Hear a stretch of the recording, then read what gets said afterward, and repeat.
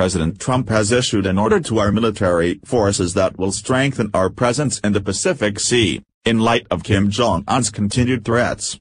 According to the Sean Hannity Show, 2 U.S. Navy aircraft carrier strike groups have arrived in the Pacific in recent days, bringing the total number of carriers in the region up to 3, as President Trump prepares for a visit to the area early in November. The USS_Nimitz_ will be joining the USS_Theodore Roosevelt_ and the USS_ Ronald Reagan_ in the Western Pacific Ocean, alongside its respective strike group, auxiliary ships, and submarines. It's an unprecedented concentration of military might to have so many strike groups deployed in a single region, and it is indicative of President Trump's seriousness in stopping North Korea's missile programs. The USS_ Ronald Reagan_ has been based in Japan and has been conducting exercises with South Korean forces in the past week, a move that has drawn further condemnation from North Korea. Japan's defense minister recently claimed the situation has reached an unprecedented, critical and imminent level, and implied that military action might very well be required, according to _app news_.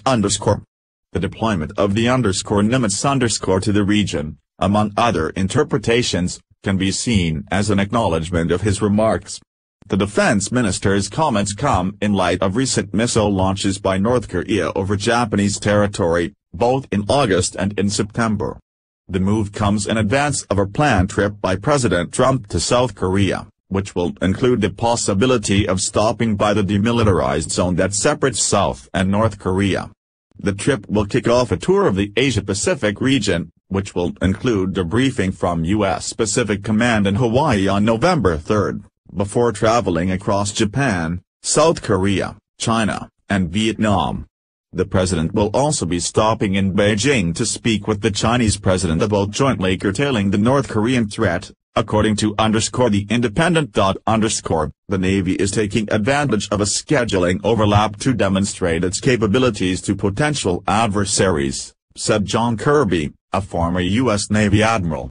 Captain Carlos Sardillo, the commanding officer of the Roosevelt said that the ship could be employed for the full spectrum of possible missions, from humanitarian relief to combat operations, and that when a carrier leaves on deployment, we have to be ready for anything, according to CNN. Among other things, the combined strike group will be conducting a missile tracking exercise alongside South Korean and Japanese ships.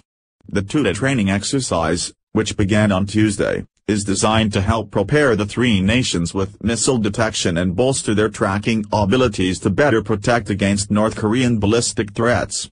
Each nation's Aegis destroyers will detect and track and share information on a virtual target simulating a North Korean ballistic missile, said a statement from the South Korean Joint Chiefs of Staff. Tensions between Washington and Pyongyang are at an all-time high.